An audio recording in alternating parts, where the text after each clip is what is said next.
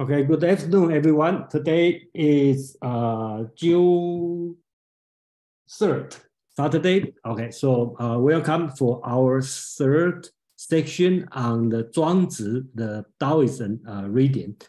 We have 7 chapters, and today we are reading chapter 3. As usual, let me introduce our schedule. So the schedule we have today is we're reading Zhuang Zi's inner chapter, chapter 3, Cultivation of Life. And then next week, next Saturday, we're going to continue on Bhagavad Gita review. And I already posted 2 videos about the Aurobindo. I watched both of them. It's pretty good, you know, especially for the interview. And we are going to discuss that video. And SK Sashi will host it for next week. And then the week after, and I'm going to kind of change, put the Zhuang Zi reading on hold for 1 week, because I think that's important to introduce another philosopher, Gong Sun Long, and that he being considered as an ancient Chinese logician.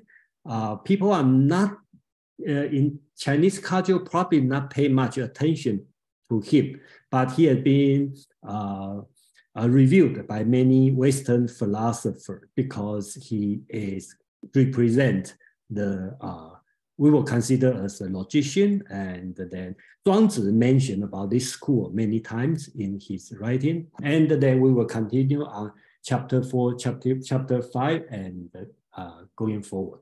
So that's the schedule. So that's just a brief introduction. We have been through the reading of the history of brief history of Chinese philosophy by the author Feng You Lan. Okay, and then right now, before I go through the history of Chinese philosophy, I'm going to read. We are going to focus on this book about his translation commentary of Zhuang Zi. Okay. So just brief introduction about Zhuang Zi on the chapter. Okay, so today we focus on chapter 3. The inner section has 7 chapters. So today we focus on the chapter 3, which is so-called the fundamentals for the cultivation of life. Chinese called Yang Sheng Zu. So let me see, can you see?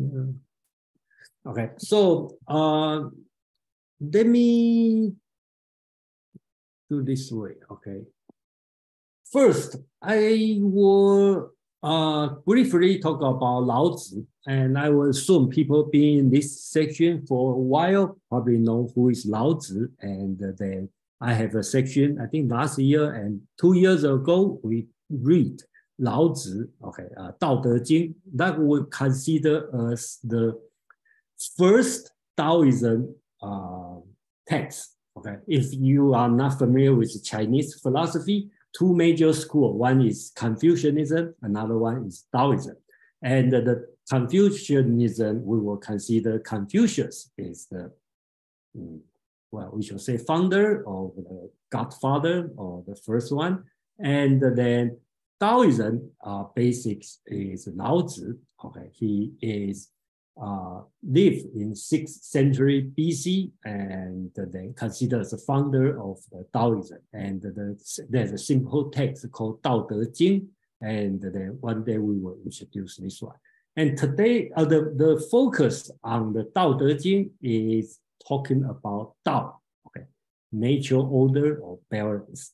And the key concept of learning is Wu Wei, or so-called non-action.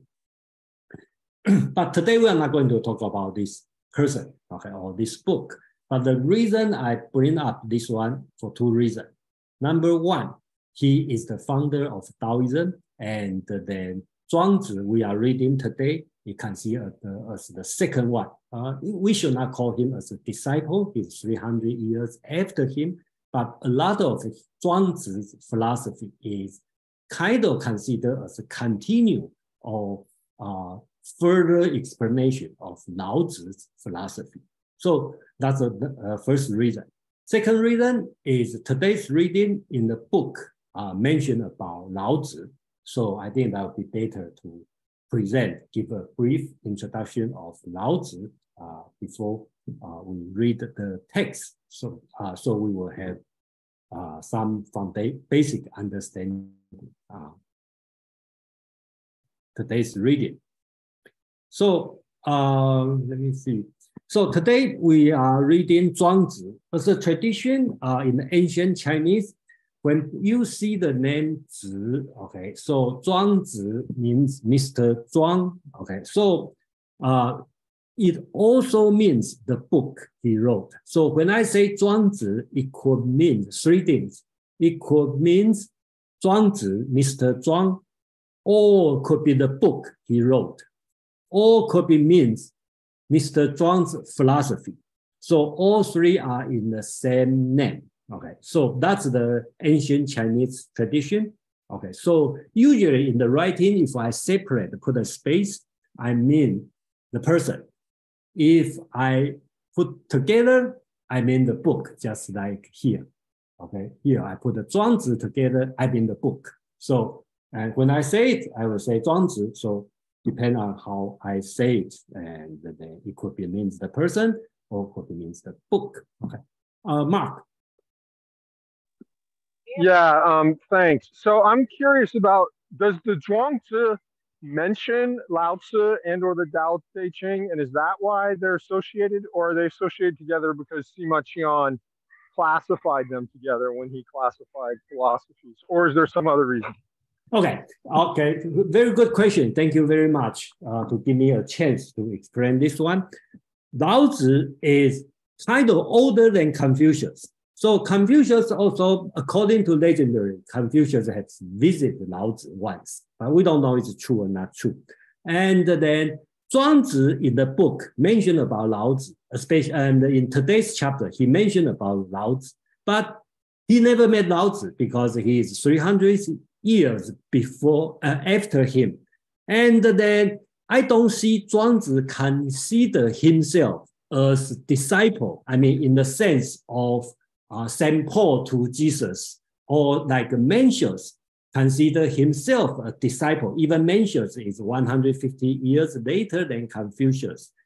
Mencius will consider himself continue from Confucius' teaching. But Zhuang Zi doesn't have this kind of writing in his book. But the reason we consider him as Taoism, because Zhuang Zi's thought, Zhuang Zi's philosophy is very similar to Lao Tzu, but with a close read, you will find out it's different, a little bit different. Depending on how you read it, some people will say, oh, that's very different. So, okay, that's my answer about the relationship about Zhuang Zi. And today's writing on chapter 3, he mentioned about the death of Lao Tzu. But of course, we don't believe that's a true story. It's a legendary. Okay, Zhuang Zi like to create his own story, and we have no reason to believe all these stories are true. And I will say, all the stories are not true. So, CK, please. Yes, Jason, I'm just making a comment on what you said about Zi in ancient Chinese. I think it's more than Mr. It is an honorific reserved for distinguished people. So it should be called the distinguished Zhuang Zhou, or the honorable, rather than Mr. Master, right? Master is another way to translate. Exactly. So I mean, most people won't get this Zi attached to their names because they're not important enough. Yeah, so, that's right. Yeah. I just thought I'll mention that. Yeah. Thank you. So, any other question, comment?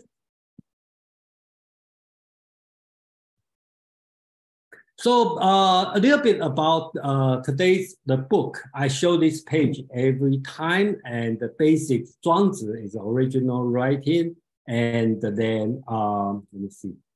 Okay, before that, we will see Zhuang Zi in this book, right? It's if you consider a book. I have a book here, right? So Chinese, okay. So usually I have 33 chapters, and then the first 7 chapters, 1 to 7, we consider as the inner chapter, and according to tradition, it's written by Zhuang Zi. Second part, from chapter 8 to 22, we call outer chapters, and which will be considered as by his disciples. Okay. 23 to 33 were considered miscellaneous chapter, and which we don't know who wrote it, but could be people in the later time added on that. Okay, but that's just the tradition. But of course, they have a scholar and work their full academic life to figure out who wrote what. But that's not my interest here. So my job in this, not only this section, this series, I want to introduce is inner chapter. And the inner chapter, we have a few commentaries. Traditionally, the most important commentary is by Guo Xiang. So he translates, not translate, he put another commentary. And of course, in ancient Chinese. Guo Xiang lived on the 3rd century, and who about 500 years after Zhuang Zi.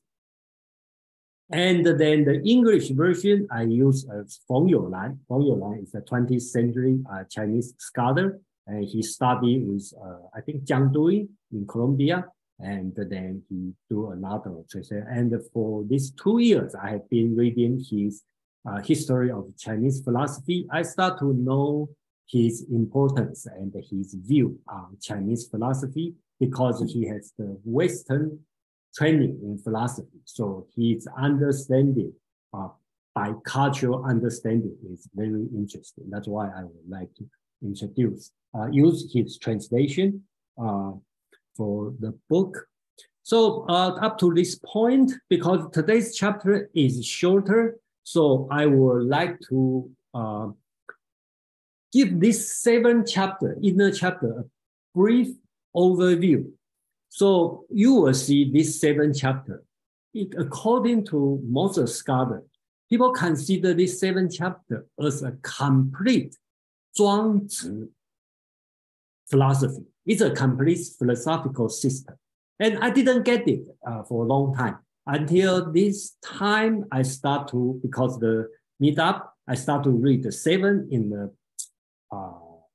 short time, okay, because it's very long, a lot of writing. So before I read it, it takes me probably years, okay, some on and off. So I don't get this sense. But this time, because I prepare for the meetup, I start to realize, it's true. This 7 chapter actually create a complete philosophical system. So before I start, is any question, comment?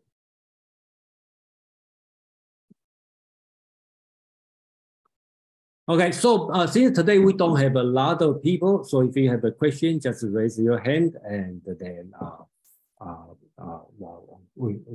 I will stop for your comment or your question. Okay, so we already talked about first 2 chapters, okay, happy excursion and equality of things. So the first chapter basically, we can call it, it's a series of realm. Okay, realm. Okay, so basics talking about, if you remember or you have heard about this chapter, it's very important. Talk about the big bird, talk about small bird, and the fish transform to bird. Okay, and then all this kind of story. Okay, a lot of strange story basics. Zhuang Zi want to tell you is what we can achieve. Okay, we live in this world, he just lift your imagination to a different level. Okay. That's his first task doing that. We call it a happy excursion. Okay, give you an ideal world. Chapter 2, actually, we spent 2 weeks on that. This one is the most difficult part of Zhuang Zi's writing. It's very long, and then it's a lot of conversation, or called dialogue. They have a full dialogue and a dream. The famous Zhuang Zi's butterfly dream is in this chapter. Okay. So basics, it cover the metaphysics, about the truth and the falsehood, talk about reality or illusion, being, non-being. How about this world? He constructed this world, okay, in the not only human world, this world and the other world. So that's the foundation we can consider it's his metaphysics work on the chapter 2. So with these two foundations, today we are going to talk about is cultivation of life. So basics, he want to answer, actually for the following 5 chapters, he want to answer the question from chapter 2. Okay, so chapter 3, which today we are going to detail, is we are going to talk about how do we live as individual. All right, so as you as a person, you could be a farmer, could be a general, could be a soldier, could be king, could be a nobleman, and how are you going to live in this world? Okay, so that's today's subject, which is chapter 3. And the chapter 4, basically, we can consider it's a social philosophy.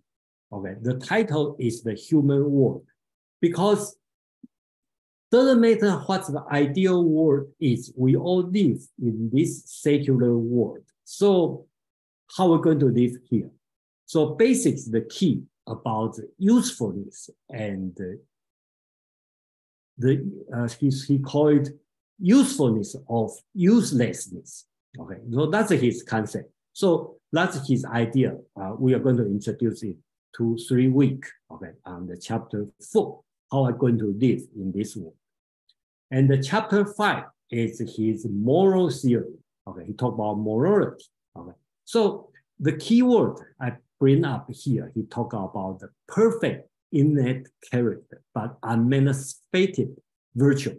So his virtue is very similar to Greek concept of virtue, so-called arete. Okay, excellency. Okay, so but different than Confucian teaching. He doesn't want your virtue being shown out. You want to hide it. Okay, so that's his Zhuang Zi's concept of virtue, which we will talk about in chapter 5. And the chapter 6 is the most strange part or difficult part. We can call it religious part. Basically, he's talking about the mysticism, okay, mystical experience. And he talked about the other world, okay. He talked about the spiritual man, talk about immortality, talk about the death, okay. So when I reread this part, I start to understand better on the so-called religious Taoism. Okay, I grew up in Taiwan, and Taiwan has been popular in the religious Taoism. And then I start to realize a lot of religious practice, as you can find the source on this chapter. In another word, you know, if you are reading the whole book as a religious book, okay, just like if you want to read Bible as a religious book. So this chapter will become the important, the focus part that you want to focus on. So that's his religious, and which is very different than the Christian Judaism religion. Okay, probably will be more similar to Hinduism, the Brahman, this kind of concept. Right? And finally, to chapter 7, it's talk about his positive idea. So if you read Confucius, you probably know a lot of time Confucius like to talk about the ancient sage king. Okay, so that's the way Zhuang Zi is talking about the politics, but he's talking about Taoism sage king and the concept of Wu Wei. And back to Mark's question, how does Zhuang Zi related to Lao Tzu? Okay, because the concept of Wu Wei as a practical practice, political practice, had been mentioned in chapter 7. So if you look at this 7 inner chapter, you will see it kind of very complete philosophical system in this one. So most of the people probably read Zhuang Zi as bunch of dialogue, a lot of essay, a lot of interesting story. Like today we will talk about skillful cook, or we want to call the Cook Ting story. And the last time we talked about the butterfly dream. And the first week we talk about the big bird. Okay, all this story, people may see Zhuang Zi has a bunch of interesting stories, let us think. But in another way, if you look at this 7 chapters together, you will see actually it's a comprehensive philosophical system in this way. Yeah, thank you. Mark, please. Yeah, thanks, Jason. So when you're talking about the concept of virtue in Zhuang Zi, is that the same? Is that concept expressed with the same character day as in the Tao Te Ching, or is that formulated in a different way? It's the same. It's the same word, and then they all remember Dao De Jing in Chinese word. If you recognize Chinese word called De, okay, the pronunciation is De. Oh, okay. Usually we translate as just 1 minute. Okay. Usually we translate as virtue, right? But I realize probably proper way translate, because virtue doesn't have a powerful part, the power, the energy part. So probably closer to Greek arete, okay, it's probably more close than this sense. But when Confucius mentioned about this word, De, it's different, have a different meaning on that. So I hope, Mark, I answered your question. Oh yeah, that was great, thanks. Okay, so any question before I move to next page? If you have the question, because this one is the way I will not do this every week, okay? Because today's session is much shorter, okay? So I give me a chance to talk about the entire inner section. So if you have a question, any comment, and then please, yeah.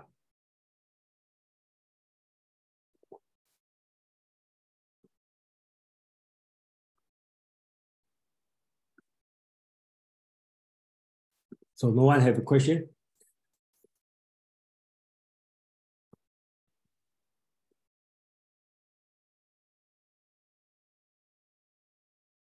Okay, so if no question, and then if you have a question later, please raise your hand. So I will, before like this, I will talk about quickly, Trevor, please. I do have a question, and it relates to the reading. Sorry, I was getting an orange in the kitchen, but it can wait. In the reading for today, the translator talks about emotion, Yeah. And this was on page 23. And so I have a question about that, but if we're going to get to it later, I can hold off. Yeah, I will talk about this later, because I think that's very interesting, very important, and he's related to Spinoza. And then before I read it, I think about Spinoza, and I'm quite happy, you know, when I read this translator and he talk about Spinoza. Yeah, okay, so I didn't. So, and I also like to mention Nietzsche. Okay, okay, so just for a while, and I hope you will connect. Because I read Zhuang Zi, okay, this book since I was very young. Okay, I read it, and of course it's difficult reading, but usually you read the first chapter. And when I come to American, I read Nietzsche, okay, especially last book, Zarathustra. Okay, I find out that they are very similar. And I'm not going to talk about I'm not talking about their philosophy are similar. I'm talking about their style of philosophizing are very similar.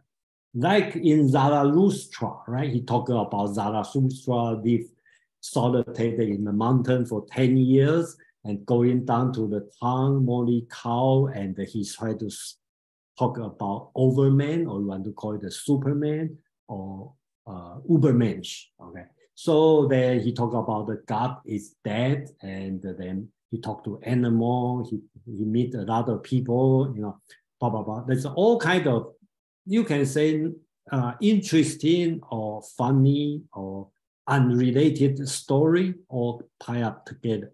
And the Nietzsche's writing actually is quite beautiful. Same as Zhuang Zi, I do see the same style of writing, okay? So one in Chinese, one in German, but you know, I see there's a wonderful similarity here. Another thing I see Nietzsche, his goal, okay, is kind of against anti-Christian, talk about anti-Christian. And then when you read Zhuang Zi, same thing, you can see Zhuang Zi as anti-Confucian. So that's the part I see they are related. So that's why I bring up the Nietzsche, especially if you are in the first chapter, the happy excursion, in the story, you know, Zhuang Zi, I separate this chapter to 3 parts, right? First part, he talked about 3 stories: the big bird, Peng, okay, and they talk about the small birds, and the small animal, right? The young dove and the cicada, and then he bring the argument, the big and the small.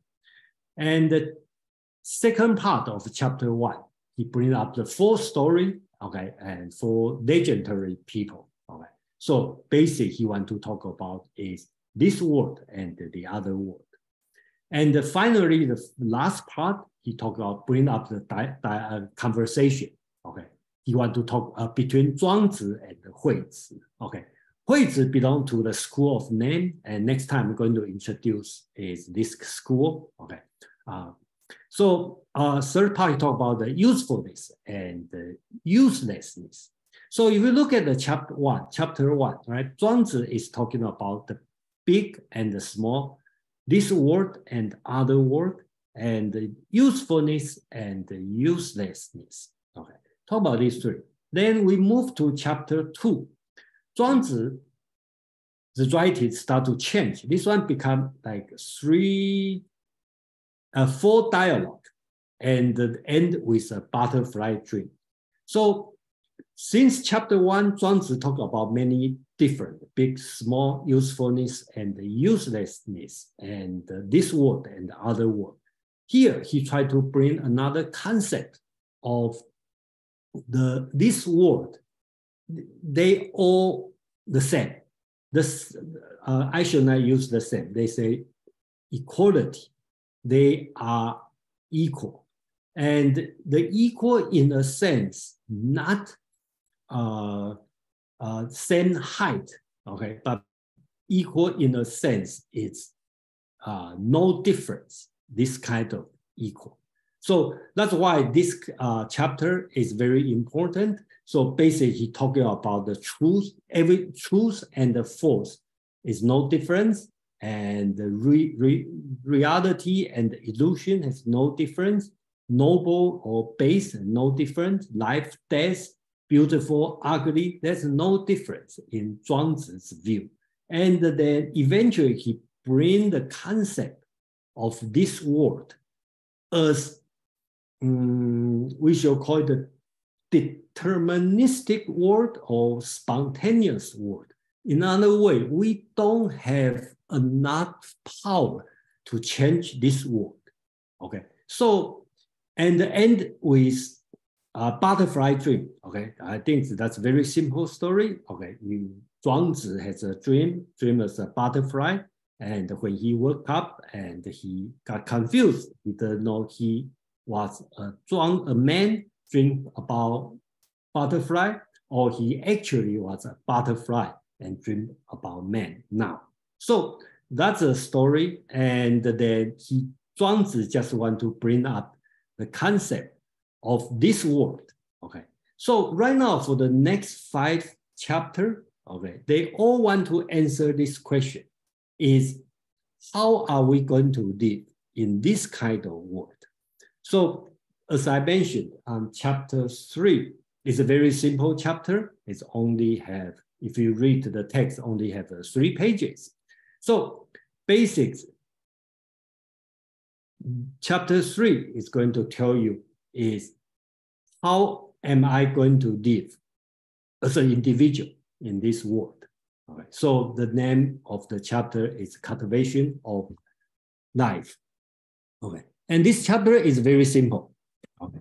I separate us on the first one, give you an argument, give you advices. Okay, 3 advices.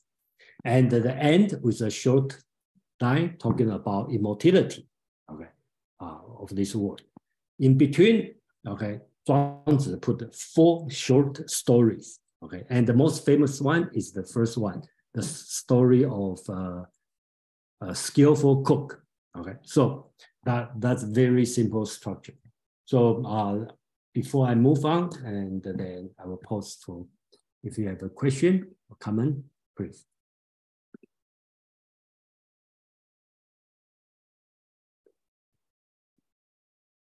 Any comment or question before we move on?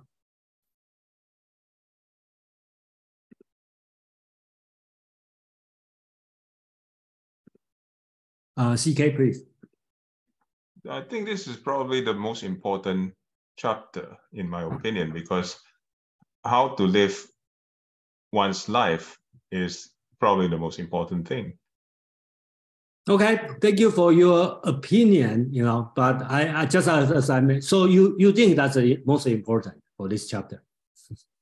Well, I think it is most important of all of Zhuang Tzu's chapters. I would not against you, but I believe some religious person, you know, when they practice religious style, they are pursuing immortality. They probably will say chapter 6 is the most important. Yes, I understand that, but for mundane human beings like me, I think it's number 3. That's part I agree with you. You know, if you are not interested in political, you are not interested in mortality, and you just want to live a happy life, probably number 3 is pretty good. You know, and the plus is very short, so you don't have to spend too much time to read. Paul, Joe, please. So, are there any specific practices that go into? I mean, I understand the skillful cook story, but are there any like specific practices that go into cultivating virtue?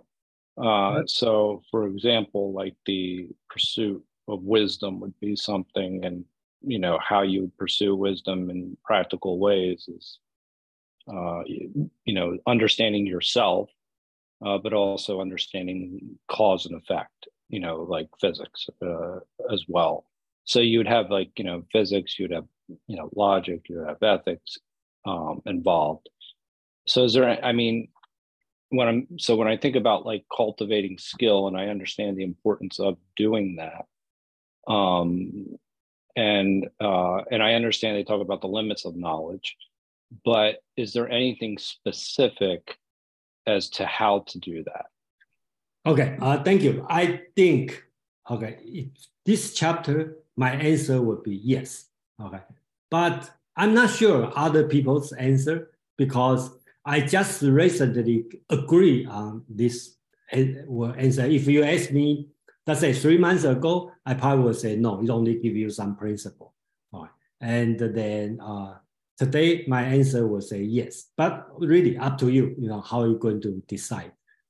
Some people will say, oh, it's very practical, I can follow to do it. For example, in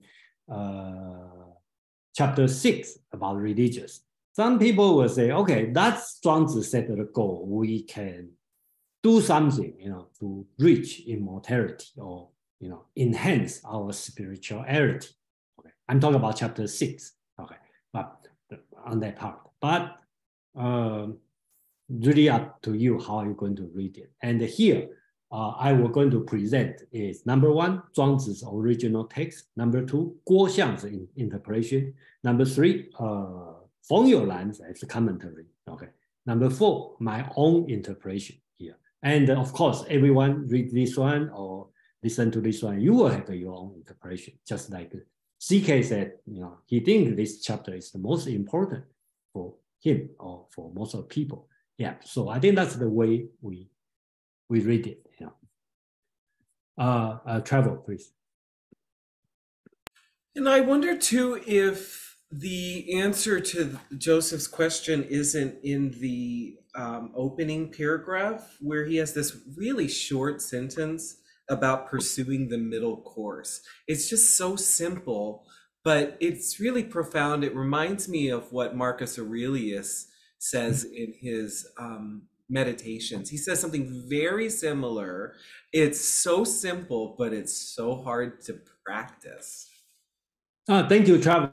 I think that probably comes with the same understanding as you are talking about. Okay, and then I believe you read is Feng You Lan's translation, and I don't see he say that, but yeah. Okay, so we'll go there. But anyway, I'm going to this page.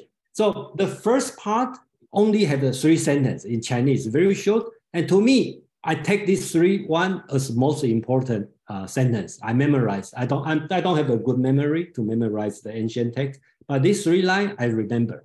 Okay, and because it become my maxim. Okay, I remind myself. Okay, by these three lines. So probably I have to agree with CK. This one is the most important for a person. So, and actually these three advice, I take it seriously. Okay, so I remember these three and remind myself. You may disagree. Okay, you may. And so I will spend some time to explain these three. I explain these two first. Then number three we will talk about a little bit later. Let's talk about first three. Number one. There is a limit to our life, but to knowledge, there is no limit. With what is limited to pursue, or what is limited means our life, to pursue what is unlimited, okay, to pursue the knowledge is a perilous thing. When knowing this, we still seek to increase our knowledge. The perils cannot be averted. Okay, so this one, I don't know your understanding on this one. My understanding is not become ignorant and not study, but when you study, pursuing knowledge, always remind myself, there's unlimited to pursue this knowledge. You can dive in doing the artificial intelligence, you can study philosophy all your life, even you can study Stoicism for your life. Okay, so you can do whatever, but always remind me, all right, there's unlimited to pursue, but my life is limited. So this one put in the opposite to Confucius' teaching. In Confucius' teaching, basics Confucius want us, Confucian scholar basics are perfectionist, right? So they looking for the summum bonum, right? Until the perfect, the highest good. And Zhuang Zi doesn't have this concept. Okay, he just to some extent. Okay, I don't see Zhuang Zi said you want to become ignorant, you don't have to study. I don't see he do this way. Just according to your ability, to a certain way, you should stop. It's unlimited way to go. Okay, so that's number one. Number two, I think it's controversial, but I think that's very important. He said, in doing what convention consider as good, it should fail. In doing what convention consider as bad, escape disgrace or penalty. I think the translator Feng You Lan insert what convention consider as good. If you read it in Chinese, probably more radical. You talk about 为善无尽名，为恶无尽行. If you want to direct translate, is doing the good thing, avoid the fame. Doing the bad thing, avoid the punishment. It sounds radical, but my understanding is kind of Nietzsche's beyond good and evil, but Nietzsche's beyond good and evil is like above good and evil. And if I have to translate, I will say Zhuang Zi talk about between good and evil. Forget about traditional, conventional good or bad. Okay, make your own judgment and based on the situation. But the key point, when you do good thing, you should avoid to get the fame. When you do bad thing, so-called conventional bad thing, you should avoid the punishment. So that's the way. And one example is if you are super, super hungry and or you feel like I'm going to die. I have no money, but you see some food belong to other people. As long as not get caught, probably it's fine to take it, right? And I'm a marathon runner, and if you run marathon, you know, for a few hours, sometimes you need to pee. Okay, it's not right to pee on the street, but sometimes, people do that as long as not too disgraceful. We do it. So I think that's the idea. I read it, but of course, you can say I totally disagree, or say that's up to you. But I just like to share what I read on these two advice. Mark, please. Yeah, thanks, Jason. So I'm really glad that I came to this because I read this, in preparation a couple days ago, and these first couple of points that you've made, the profundity of them, like, I was really lost on me, and your interpretation has really helped it sink in a lot better. Like, I want to go back to the first one you mentioned about the pursuing your life being limited and knowledge being unlimited, and to pursue what is unlimited with what is limited is perilous. So in general, like, I haven't been really I haven't read the whole thing, but I haven't been as impressed with the Zhuang Zi as I was with the Tao Te Ching. But this particular sentence seems very similar to me. In the Tao Te Ching, there's a lot of emphasis on simplicity and forgetting knowledge. And it reminds me a lot of one who knows he has enough is wealthy. Seeing like one's satisfaction in like a sense of appreciation of what is and being in a state of status with what is, as opposed to constantly striving for something else, for status or something. So in that sense, that particular one, especially the way you formulate it, seems super congruent with the Tao Te Ching to me, to my interpretation. So and then what was the second one that can you remind me what the second one you just got through talking about was? The second one is talking about doing what convention considers as good. Oh yes, right. Yeah. So that also reminds me a lot of this idea, which in my impression of studying philosophy, studying both Chinese philosophy and non-Chinese philosophy, seems to be pretty particular to Chinese philosophy and really emphasize, which is the idea of balance. Like in the Manichaean kind of philosophical traditions of the West, there's this idea of superiority and inferiority and good versus evil. But like, in the I Ching, you have this idea of yin and yang, and this idea of balance as being like kind of the ideal, the practical. You combine this with that. So when seeking the good, avoid the bad. When seeking the bad, avoid the good. So there's not kind of like this overall sense of judgment, like, oh, knowledge is good, ignorance is bad, ignorance is good, knowledge is bad. No, you combine them in this kind of like harmonious way. Seems very, very Chinese to me, and it's something that I really appreciate. Okay, thank you. Thank you, Mark, for sharing. We have CK, Joe, and Travel. CK, please. So, Jason, it's very nice to know that you are a marathon runner. I am also a marathon runner. I would like to share your example. last ran the marathon in Athens, and there were lots of marathon runners running the classic So you marathon. run 2022? No, I did it in 2019. Athens Marathon. Okay. So during the marathon, there were no toilets along the way. So yeah. I saw all kinds of men and women from different nationalities doing their business along the streets. And of course, it was disgraceful, and they still did it anyway because they needed to do it. So just sharing this interesting observation with you. And of course, I didn't do it, if you believe me. Yeah, but something you have to no choice, and really depend on what kind of what kind of thing you want to do, because to a certain point you got to do something. So okay, anyway, that's a different subject. Thank you, CK, for sharing. Joe, please. So yeah, I mean, point one actually makes a lot of sense in the sense that you're just actually pursuing wisdom, right? So I look at that as I try and break things down into principles. So that makes sense to me, and that's clear. The idea that fame ought to be avoided, and as well as you're talking about as far as a like kind of maintaining the balance between good and bad.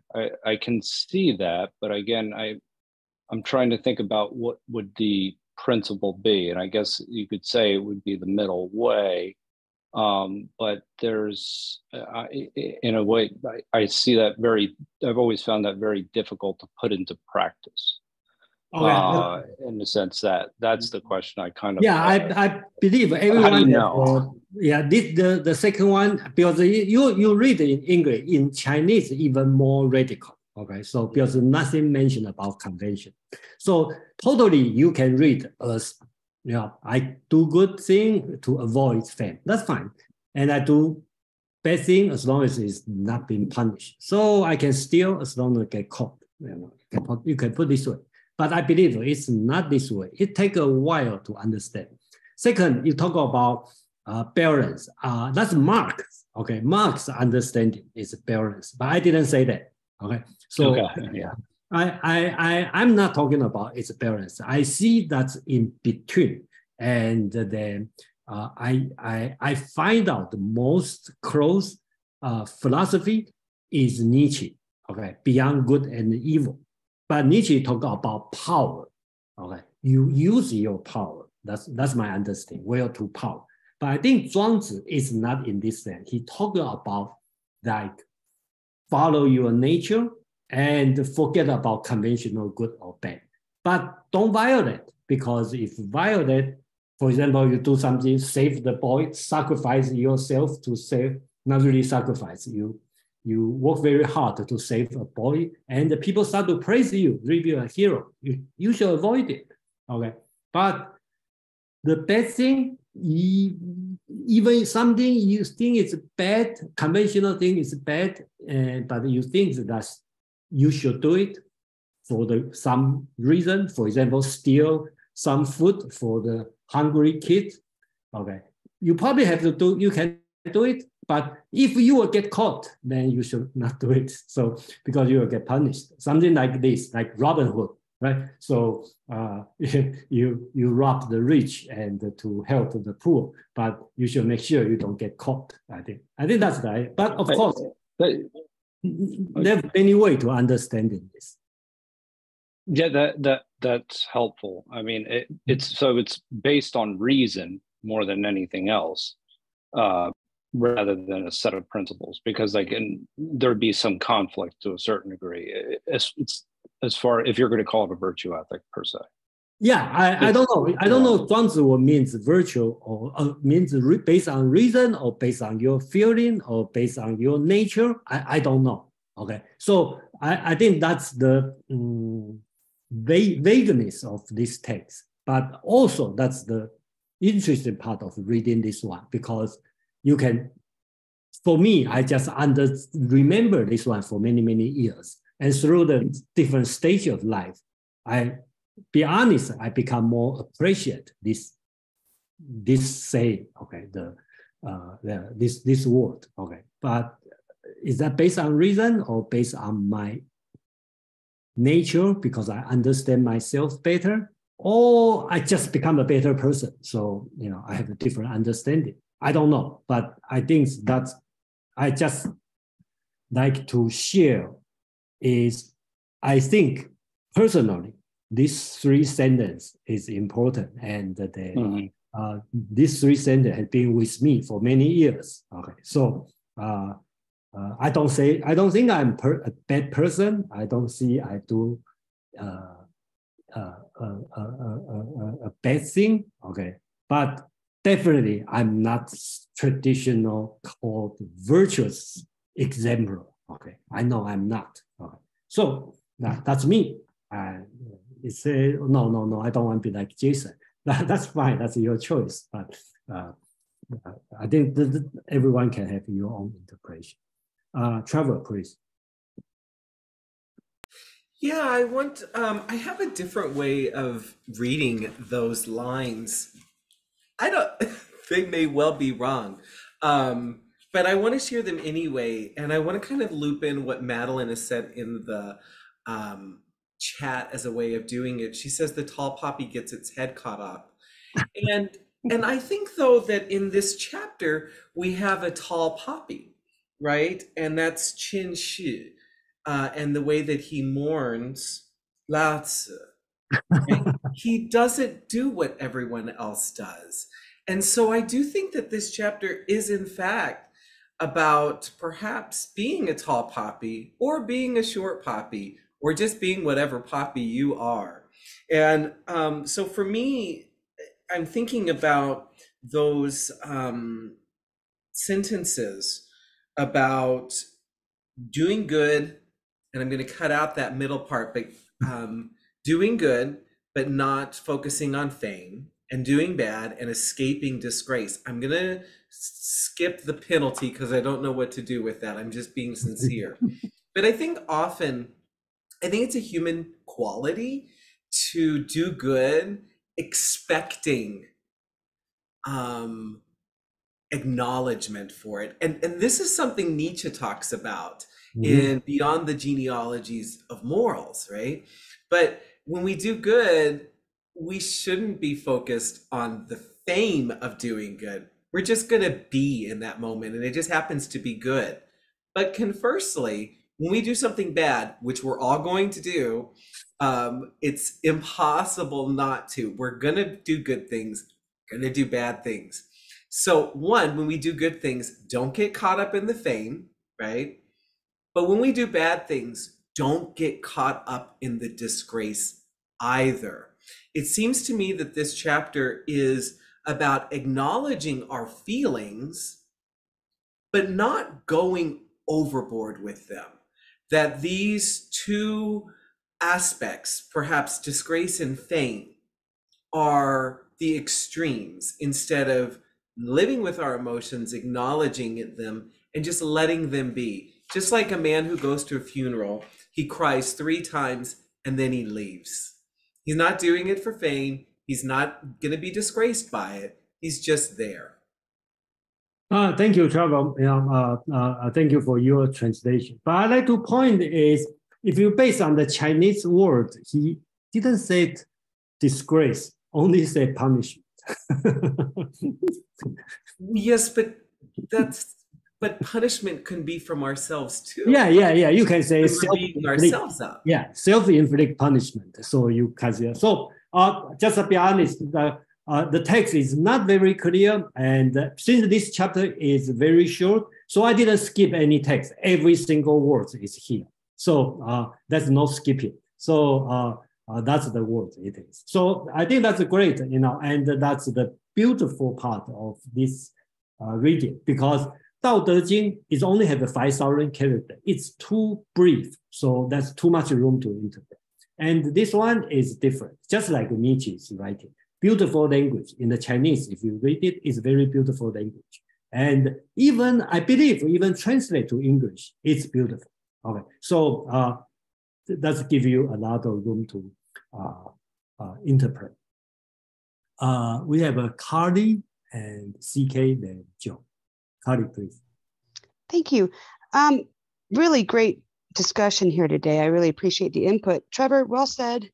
Joe, I wanted to go back to your point with the idea of things being based on reason and asking for, I think CK mentioned the prescriptive nature of this chapter. And that's why it's important, is that it helps us prescribe how to live. But it is kind of vague insofar as, is it a principle? It's not that linear or polarized of there is good and there is bad.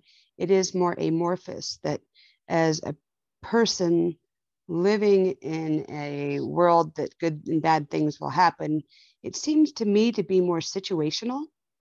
And the fact that an overall principle would be striving the natural path and living virtuously and living moderately and doing, what is a good thing to do, not just for gain or fame, but not always to avoid penalty either. I think that word penalty is interesting, Jason, that it wasn't about, because Trevor, you had mentioned that it's about punishment, but penalty could be any number of things too, not just a societal penalty or going against what is traditionally thought is good or bad. And it's not about necessarily just getting caught. I think penalties can be consequences of behaviors, irrespective of if anybody else is involved or not too.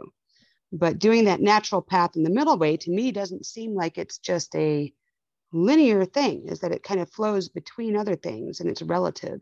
And therefore, some of it can be situational insofar as when one urinates in public, it might be appropriate and it might have other meanings why that would be or not. But yeah, let's not make a habit out of doing things just to be nonconformist or go against society.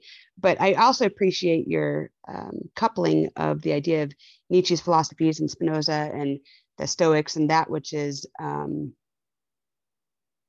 what was it? I guess kind of going with things that don't always have the backing of the society in a whole. And that can be difficult. That's hard. Yeah, I lost my things. Go ahead. Go ahead. Yeah. No, I just want to mention, I haven't read this one. I should cover this one because personally, I disagree on this translation. So look, guys, a lot of people read this one as always pursue the middle way. Okay, that's Feng You Lan's translation, and probably most interpreters today, including Chinese, also read this way. But I will explain this one. So because personally, I don't see that's the way, the right way to interpret. Okay, just CK and Joe. Oh, I just want to say that I find Trevor's explanation and his view of Zhuang Tzu very interesting, and I congratulate him for reaching that kind of enlightened state of understanding. And I think Zhuang Tzu will be very proud of you, Trevor. I would like to confer you officially from me, expert on Zhuang Tzu. He achieved the fame. That's not Zhuang Tzu. Trevor become the tall puppy. So, Joseph. Well, I just want to respond to that quickly, if I may, Jason. I thank you, but I didn't say that for fame or penalty. I just was presenting, and I said it might be wrong too. It well may be. Just a different way that I read it. Mm-hmm. So yeah, but I like it. That's very good. I mean, it's a great exposition of these chapters. Your view of this chapter, which is different. You're very kind. Thank you. Okay, Joe and Amanda. Joe, please. Yeah, it's interesting. I do think that it is absolutely kind of managing. It's a little bit more nuanced where there aren't principles. But just because you have principle doesn't make a system linear. Yeah. There are situations that it depends within those principles.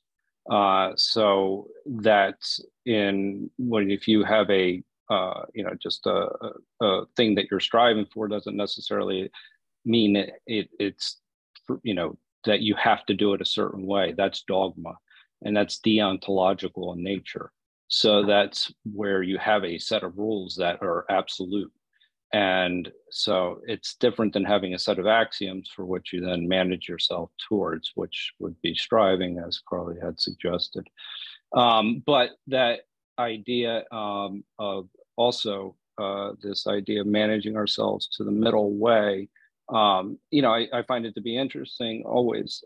Yes, it's kind of managing our emotions. You're not allowing yourself to, become, too humble or too prideful. And I think that that's an interesting way of approaching it.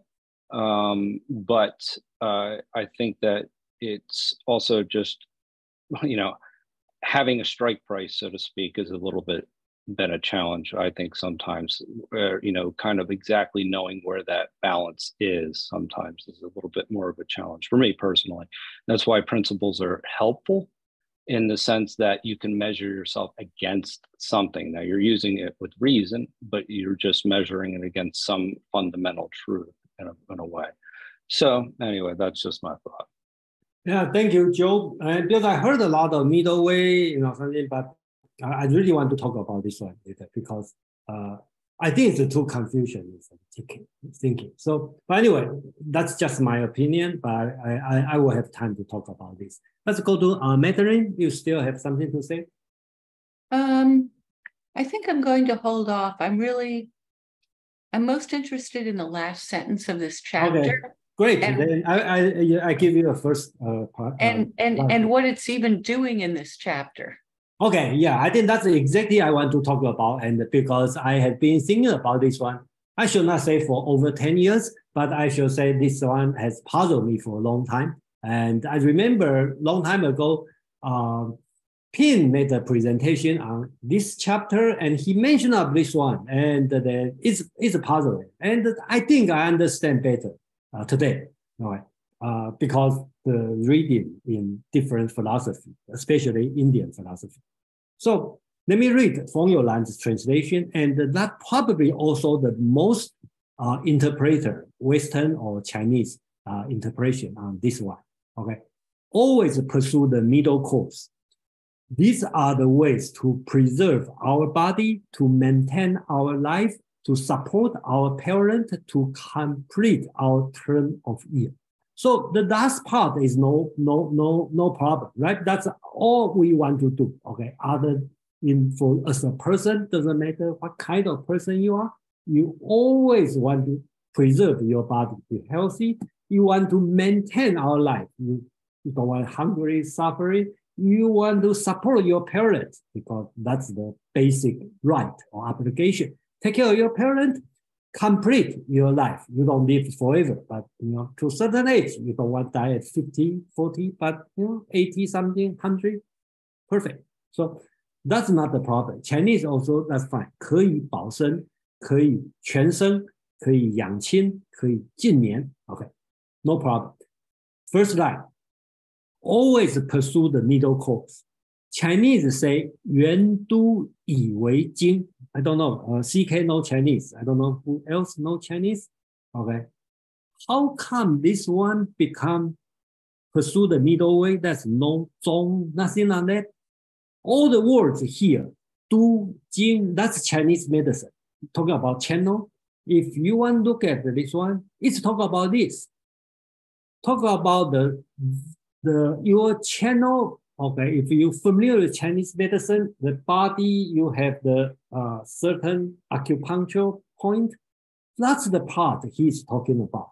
圆都以为经. So, of course, you can talk about, because the jing, the channel is on your center of body. So you say, follow the center way, the middle way.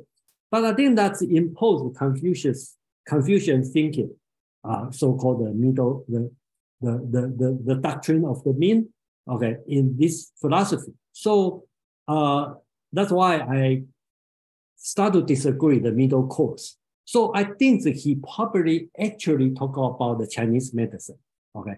He talk about following the major channel of your body, talking about sitting and the meditation, talking about practicing qi, or you want to call qi gong, the breathing, okay? And then when he talk about follow the middle course, he's talking about your breathing, or you want to call it the qi, is in the middle course. But that's my interpretation today, okay? I think that's he talking about. And that makes perfect sense, if you compare to Bhagavad Gita. In just brief idea on Bhagavad Gita, we talk about the duty, talking about the your obligation, and the karma yoga. But in chapter 6, right, if you read it, it inserts something very similar, talking about moral and what you need to do. He also, in Bhagavad Gita, also talking about fix himself, that means yourself, pure spot, firm seed. What are you talking about? He's not talking about metaphor. Krishna is not talking about metaphor. He talking about something real, right? He talking about cover with cushy grass on the deer skin and the clothes. He talking about like a straight line and the motionless, fixing eye on the tip of nose, don't looking around. So he talk about meditation, okay, meditation, right? So our Western philosophy probably lost on this kind of thing. So when you talk about moral, what you need to do, it also includes your own body. You should do this one. And it's not surprise if you remember one of the best-selling book in 2018, okay, the so-called the 12 Rules for Life by Jordan Peterson, okay, it's a 12th rule, right? What's the number one? Stand up straight with your shoulders back, okay? I didn't read the book, I listened to his speech, his lecture on that. He talked about number one, you should stand up because that's, you feel confident, that's, everything starts here. So if I put all this together and I go back to interpret this one, I see there's no reason you're talking about the follow the middle way. I think it's totally misleading. Okay, I think that means you should, just like Jordan Peterson talk about, you should stand straight, focus, and then good posture, and you will feel confident. Then you will feel, I'm living this work fine. I think that he's talking about this one. Zhuang Zi is talking about this one, and I have more evidence since I changed my mind to read this way. And I will find out in the next story when he talk about the so-called Cook Ting. I pay attention to the word. Zhuang Zi is talking about the biology, talking about the physical body. I think he's talking about this one. But that's just my interpretation today. Okay, because if you asked me last year, I probably will agree on pursue middle course. But today I see this word means injustice straight. And I check. It reminds me long time ago, I listened a lecture from the National Taiwan University. She is talking about Zhuang Zi. But I don't like her talking because everything she talk about is tie Zhuang Zi to religious, to health. Okay, so I don't read this word. But when I think back today, I think I may not still agree with her, but she may not be totally wrong. Zhuang Zi do have a lot of flavor on the taking your body. When I say taking your body, I'm talking about really taking your physical body. We have Mark and Joe. Yeah, thanks, Jason. Can you remind me real quick, when was the Zhuang Tzu written? Like about what year? Excuse me? Can you remind me real quick about what year was the Zhuang Tzu written? Zhuang Zi is lived on about the 3rd century BC. Okay, great. Yeah. But he should be in the same time as Mencius. Right. They never mention each other. So one thing I'd just like to mention for context is that, like, we here in, well, I live in the United States. I don't know where everyone else lives. But outside of ancient China, there's been thousands of years of philosophical conceptions that kind of revolve around these abstractions of good and evil, which sometimes philosophically are called Manichaeism.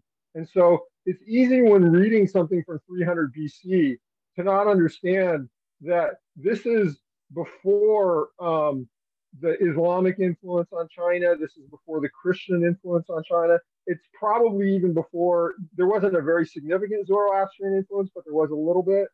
So this is written in a context where these ideas, which so permeate like moral philosophy in modern society, these ideas of good and evil as kind of being the axioms around organizing one's life, they don't exist in that same sense.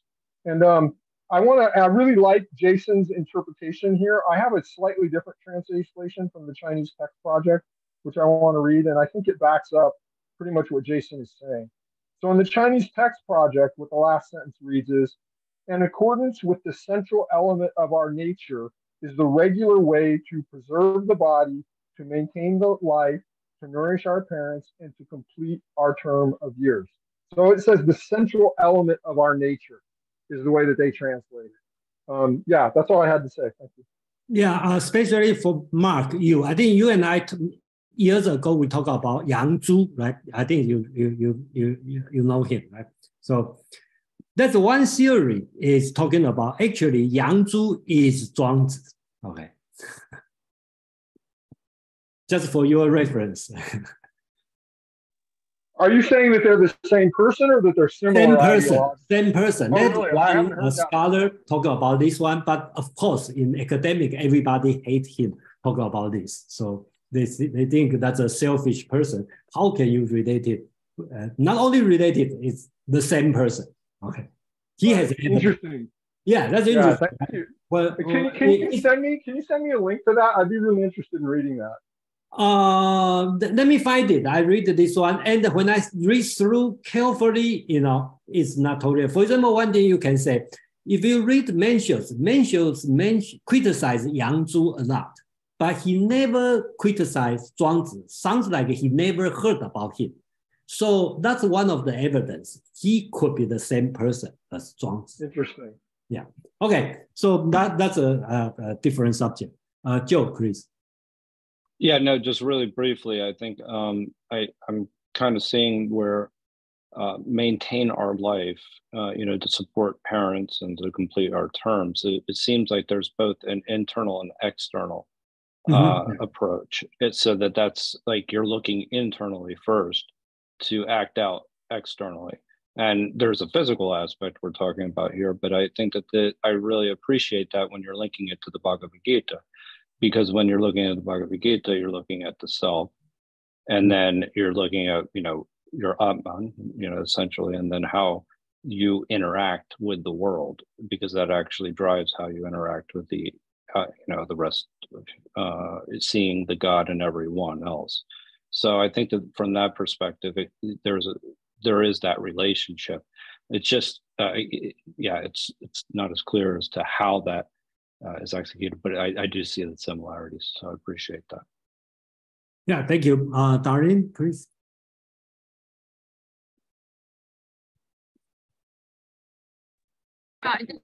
Will be on so soon. So I got into kind of an accidental disagreement in one of my Stoic groups, because I was saying that it's easier to be balanced if we're doing things on the outside, like with our body, our exercise, raising our eyebrows up, putting our arms out to the side, on both sides, and stretching to balance our bodies physically, that would change our biochemistry, and then that would then lead to the biochemicals being happy, biochemistry going on, and then being able to be more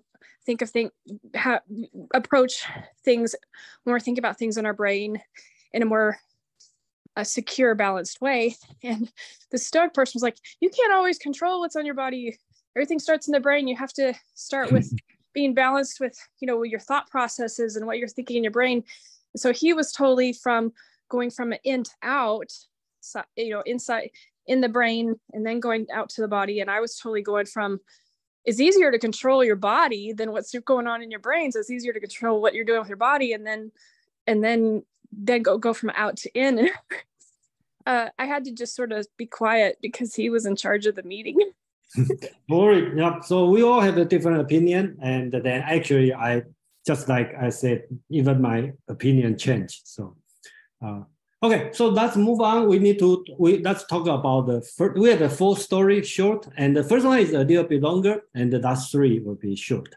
So let's go to the most famous story and the so-called the skill cook, but most of the English translation will change as a Cook Ting, right? I just have to say it's not possible. His last name is Cook Ting.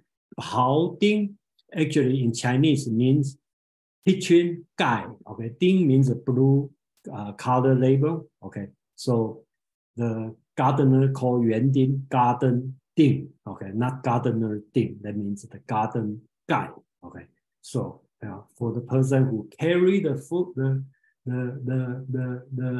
thing for you, the strong guy, we call Zhuang Ding, not strong guy Ding. Okay, so but anyway, that's not big deal. So let's start this writing. I just will say the description in Chinese is very beautiful, and that's why if you don't read as a philosophy, you can totally read as a literature. So, okay. So Prince Wen Hui, okay. Wen Hui, if you were here 2 weeks ago, Kuang is talking about mentions, right? The first chapter of the first sentence is mentions visit the King Hui of Liang, okay. That's the same person. Basics, they all use we don't know it's true or not true in mentions, okay? Mentions could be true, but for sure, I will say 99.9% of the story in Zhuang Zi is not true. Zhuang Zi created, okay? So he used this person, Prince Hui, Wen Hui, okay, basics, the person he was, the reason he used this guy is he's the most powerful king of the most powerful state during that time. Okay, so Prince Wen Hui, the cook, was cutting up bullock. Every blow of his hand, every heave of his shoulder, every treat of his foot, every thrust of his knee, every sound of the rendering flesh, and every note of the movement of the chopper were in perfect harmony. Rhythmical like the dance of mulberry growth, and simultaneous like the chord of the qin shou, jing shou. Okay, so this mulberry growth and the qin shou would be the during the time the most popular, beautiful dance and music. That's why he used this one for metaphor. So the prince said, admirable that your art should become so perfect. Okay, so we call him this one as art. I think art is in the sense of technique. Okay, just like in Greek, we call it technique. So continue. The cook laid down his chopper and replied. Okay, so the following is the cook, the skillful cook, talk to the prince. What your servant, myself, love is Tao. Okay, he's a cook. Okay, but he said he really love is Tao. Okay, so that's put this way, which is more advanced than art. Okay, so it's not just art or technique, it's Tao. When I first began to cut up bullock, what I saw was simply whole bullocks. After 3 years practice, I saw no more bullocks as wholes. At present, I work with my mind, use his mind, okay, but not with my eyes. The function of my senses stop. He doesn't use the outer sensation, okay? My spirit dominant, use spirit, use mind, okay, like a third eye or following the natural vein.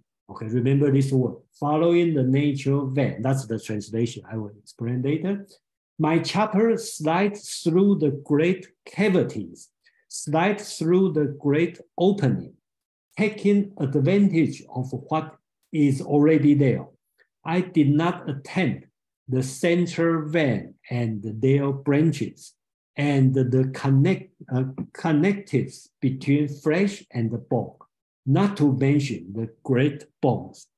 So I like to mention here is a few words like this here, okay? They translate as between bones, cavity, muscle and the bone, and the tendon and the muscle. So the words Zhuang Zi used, that's why I tie back to the so-called between the middle course, because in this text, Zhuang Zi used a lot of physiological or anatomical term, right? Okay, about the ox's body, okay?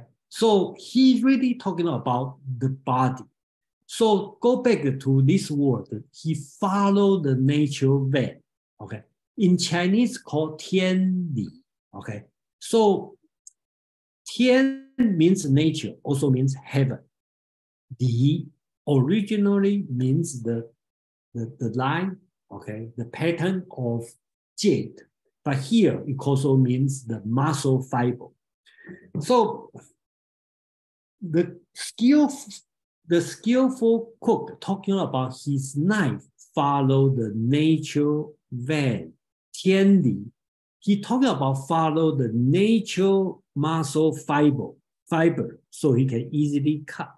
But the same word, okay, also means heavenly principle. If you read in Confucius' eye, that's natural principle.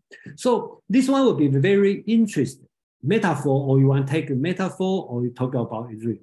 He talk about his knife follow the fiber of muscle, but exactly the same word you can read as the natural principle. If you are Confucian, or you are reading as a Taoism, it was the natural way, which is the natural way. You will say, oh, that's a Taoism. So you can see that's the three there. So first layer is just physically, I follow the natural fiber. Second, you can say that's the natural way, okay, as a Taoism. Or you're talking about in the Confucian scholar, especially Neo-Confucianism in the Song Dynasty, that's the heavenly principle, okay? That's moral, the principle you need to follow. So that's the interest part on this text.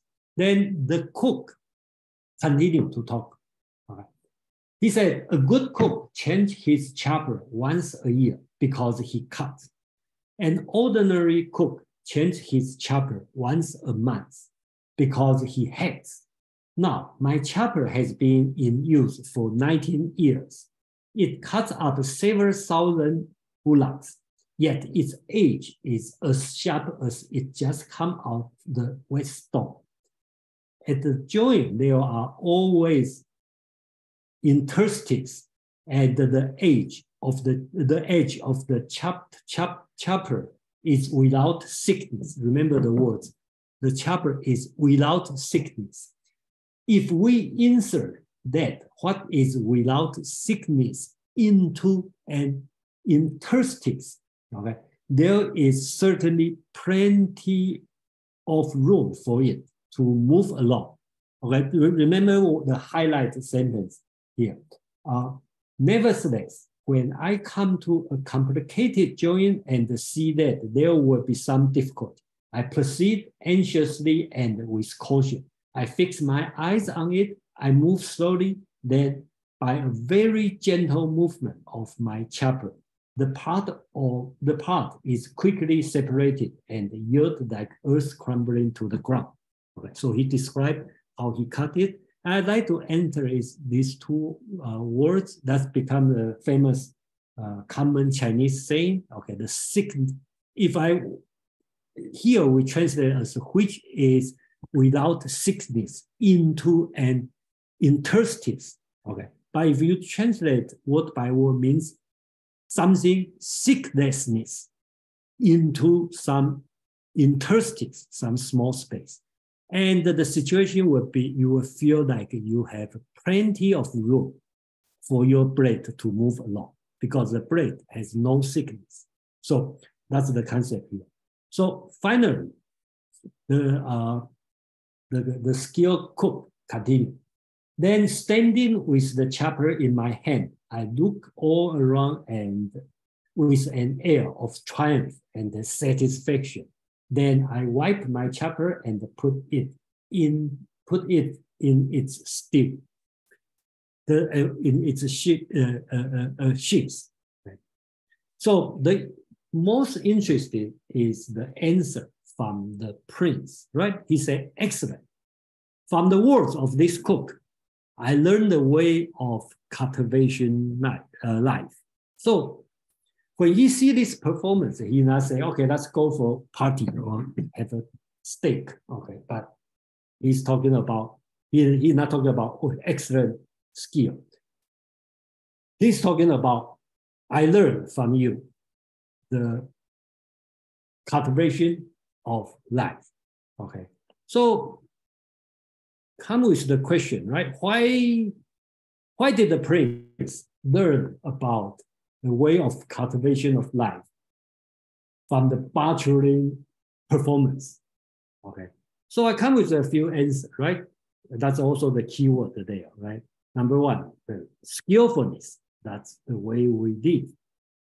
Mindfulness. Remember the skillful cook talk about he focused, not use the eye, not use sensation. He use his mind.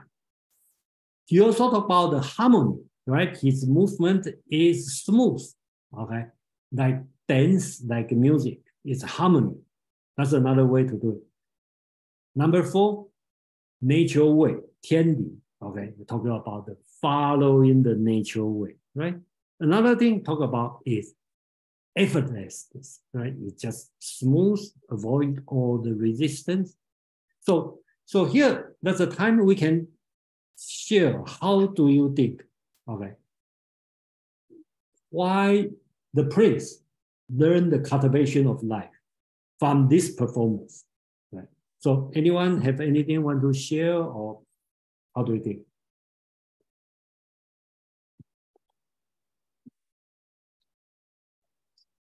Or you can just say which one you agree. You know, 1, 2, 3, 4, 5.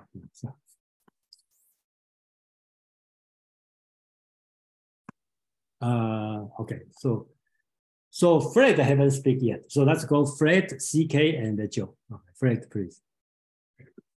I've never butchered a bullock before, but I have cleaned a lot of fish, and I've deboned chicken and a few other things. And I really appreciate this story for that reason. But one thing that's perhaps hidden here or unstated, but probably understood, is that this particular example, and maybe this applies in general as well, it's very much a feel thing. It's not a matter of instruction. Like your teacher can't say, step 1, do this, step 2, do that, step 3, don't do this. It's really feel, and it's experience that no matter who teaches you, you're not going to clean the fish efficiently and effectively first couple of times. So what you need is a very sharp knife, and you need some experience in doing it. So I find that interesting, and I think it relates back to the limits of knowledge here as well, because he starts off this chapter by saying that he speaks to knowledge, there is no limit. With what is limited, to pursue what is unlimited is a perilous thing. When knowing this, we still seek to increase our knowledge. The peril cannot be averted. So there's effectively a danger to pursuing knowledge beyond its finite, limited context. And that I find interesting, because this might very well just come right out of Kant's critique of pure reason, which is primarily about the limits of reason and what we can know. And the transcendental illusion in Kant is really a restatement of this second line. When knowing this, we still seek to increase our knowledge, the peril cannot be averted. And Kant says, even if we know it, we're still going to pursue a transcendental illusion by going beyond our knowledge. So I wonder how this example here factors into the limits of knowledge, because part of cultivating life from this example is learning from this experienced butcher. So that's part of it. And that, to that extent, it's knowledge. But the example itself and the earlier point that he made speaks to the limits of knowledge. Mm-hmm. And so I wonder how that factors into it. Okay, very good point. But I think that's just my opinion, you know. So that's why skillfulness should not be the answer, because you probably need more knowledge, need more practice, and then to improve, which is contradict, okay, different than the first principle we're talking about. The knowledge is, so you can keep practice, become more skillful, become unlimited. So Qin Hui should not learn this one by his skillfulness as a cultivation of life. That's a Confucius would do, not Taoism would do. That's just my opinion. Yeah. So let's hear some. Anyone have? How do you think about this story? CK, please. What I get from this story and what Qin Hui, what I think Qin Hui means by he learns the way of cultivating life is that this story teaches the king and teaches me as well not to go against the grain in life. Mm-hmm. You should go with the grain and not against the grain. And if you go with the grain and with the flow of whatever energy or the path or the processes, if you go with it rather than against it, your life will become simpler and you will not have to waste energy confronting obstacles that you don't need, which is why Pao Ting this was able to perfect his skill because he didn't go against the grain. Mm-hmm. Yeah, that's what I got from this. So you probably choose number 5. Yes, because I'm a rather lazy person. I want to have an easy life. I think we are in the same page. You know, I'm seeing the prince probably not look at it. When you say excellent, he probably not talking to the cook. He talking to the knife. You say you move excellent. You never touch anything difficult. So it goes through, you know, nicely. Preserve your sharpness through your life for 19 years. So probably that's what the prince talking about. At least that's what I'm thinking. You know, he probably never pay attention who is speaking. He look at the knife because it's the knife is sharp. That's so thin, so he can go through all the space and easily without any resistance. So he never damaged his body. So I think probably that's what he's talking about. Yeah, that's an interesting perspective. Hardy, please.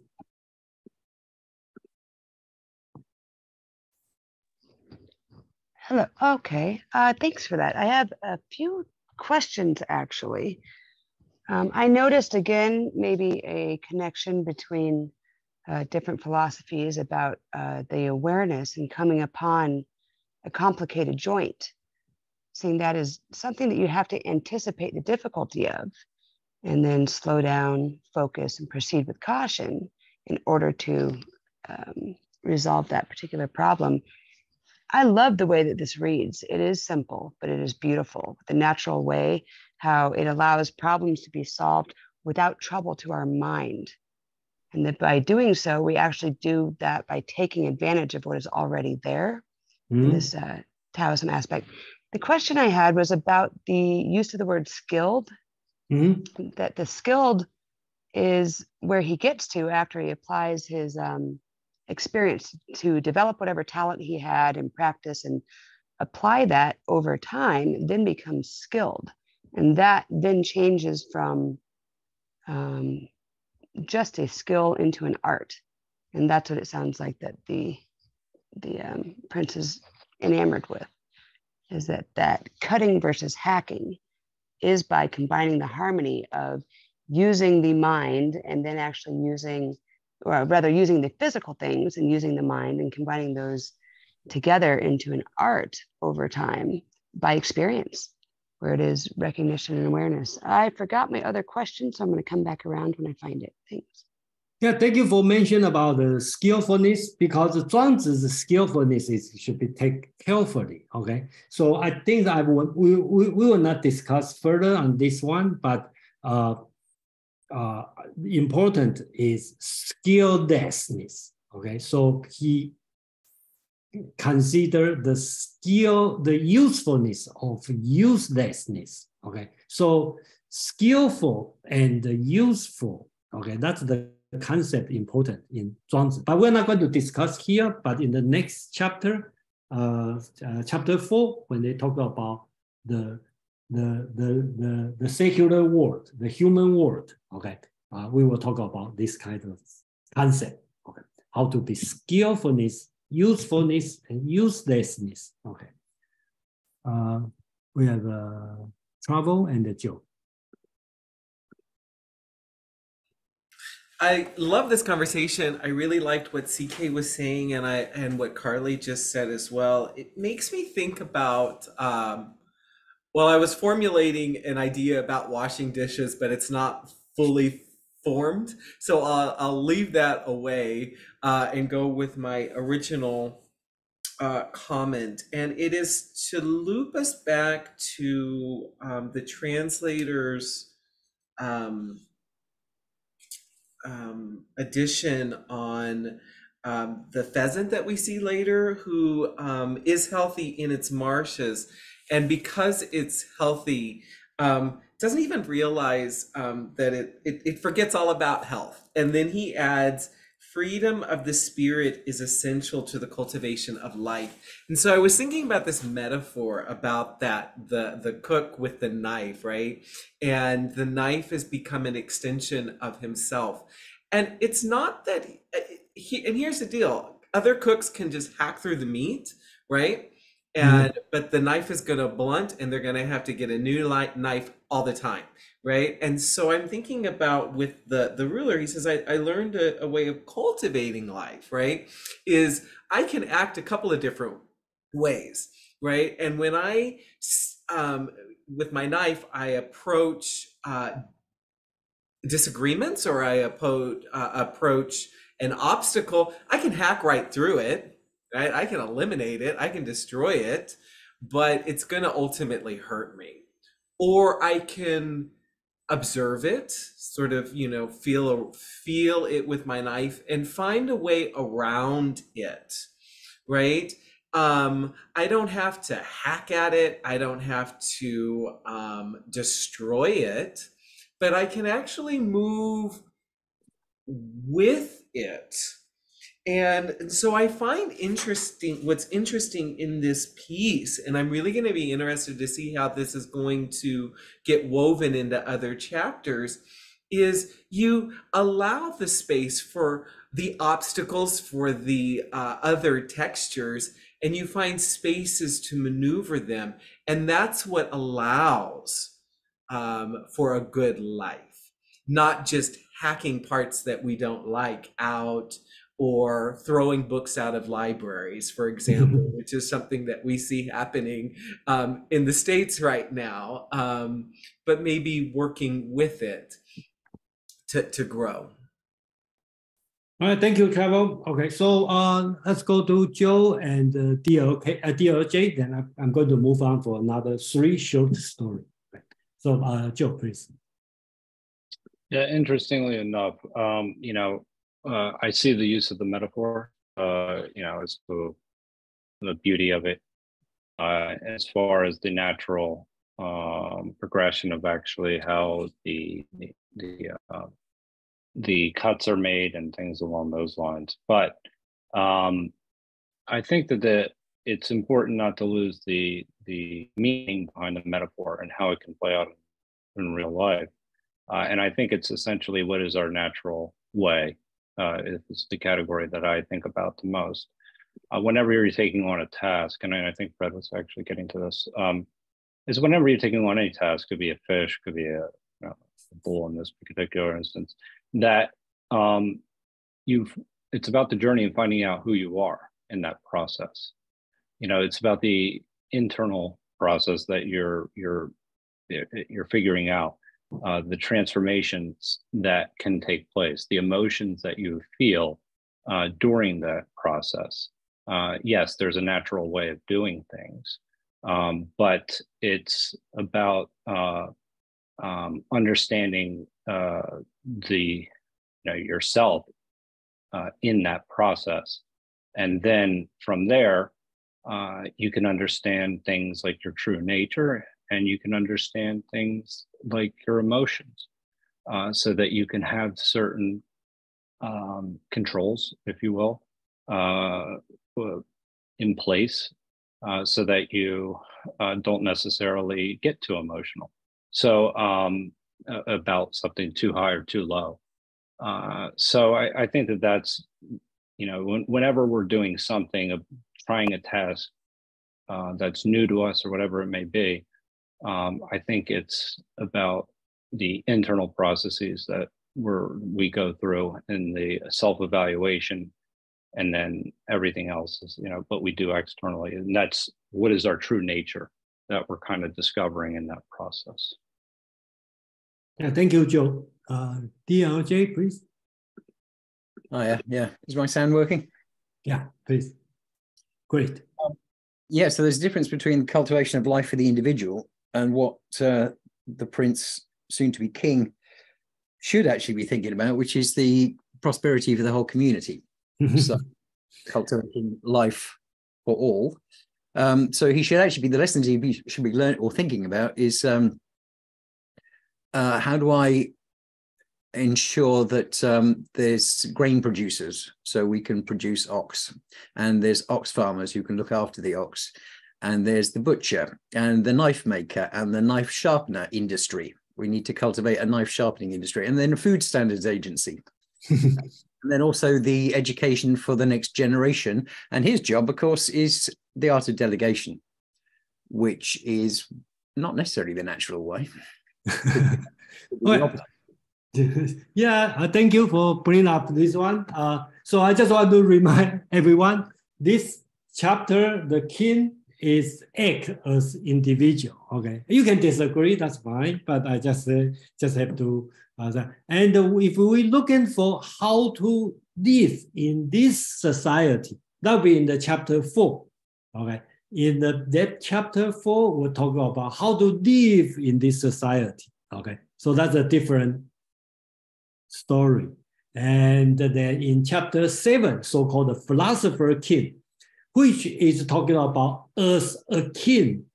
Okay, what kind of king you should behave. So DLJ's comment was perfect fit in chapter 7, because at that time, well, Zhuang Zi didn't write the same story, but if this story show in chapter 7, then Tin Hui should not learn the cultivation of life. He should learn is political, how to rule the people.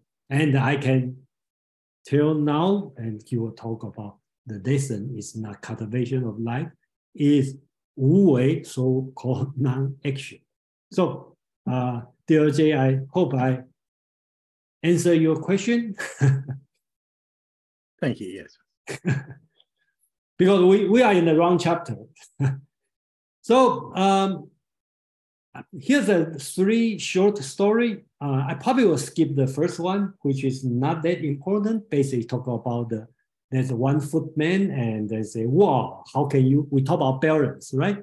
How can he balance so well 1 foot? Because he called, his name is master of the right. He has no left foot. Okay, so he balanced so well, just 1 foot, because naturally he balances well. 2 foot, he cannot walk. So he perfect in 1 foot. So that's one thing. But I want to talk about is this one, since Travel mentioned this one. And I like this one a lot. And I do have a different interpretation than the translator, and I think it's the way we read it is. The pheasant of the marshes get a peck once in 10 steps, a drink once in 100, yet it does not want to be fed in a cage. I think we understand this part, right? The last part, 神虽亡不善也. And the translation in the marshes, the spirit is healthy and consequently. Yeah, it's right, but I prefer this way. I think this word is mistaken of this word, wang. So basically, he's talking about when the birds in the cage, it is healthy. Wang means healthy, prosperous. So the birds in the cage is healthy, but it's not good because he lost the freedom. That's my interpretation, but which is not much different than other interpreter. But I think here he's talking about freedom is more important than the health, even before we talk about health. So cultivation of life also includes freedom. Then the next story, he talks about the death of Lao Tzu. That's why I mentioned about Lao Tzu. And I think someone asked about, does Zhuang Zi mention about Lao Tzu here? Yes, he mentioned, but again, we don't believe this story is true because it's Zhuang Zi talk about this story. And then he talk about when Lao Tzu, actually it's interesting, the word he used is Lao Dan, okay? Lao Dan is his name. You know, in the traditional Chinese, you don't call people's given name, okay? It's kind of disrespect. So here, the writing is calling the founder of Taoism master, okay? He didn't call him Lao Tzu, okay, because that's translated as Lao Tzu, but in the original writing called Lao Dan, that's his name, okay? He died, okay? John Smith died, like this simple. Okay, so totally neutral description.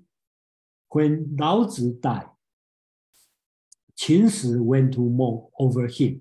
He uttered 3 years and went out. A disciple asked him, saying, "Were you not a friend of the master?" "Yes, I was," replied Qin Shi. "If so, it is proper to offer your mourning merely in the way you have done." "Yes," said Qin Shi. "At first, I thought the other mourner were his men, his disciple. Now I know they are not, because his disciple will not be like this. When I went in to mourn, there were old people weeping as if for the loss of their children, and the young one as if that of their mother.